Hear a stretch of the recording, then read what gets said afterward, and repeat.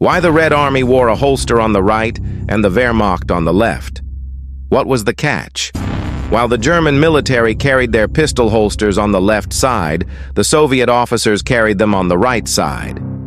It is important to understand that the difference mainly came from traditions and specific needs of each army regarding the use of auxiliary weapons and the predominance of dexterity among the military, although there is no definitive explanation for this difference.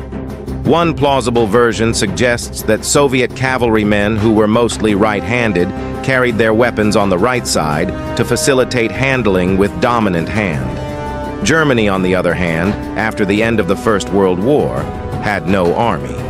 But when new armed forces were formed, pistol holsters were placed directly under the left arm, on the directly opposite side to the Soviet military.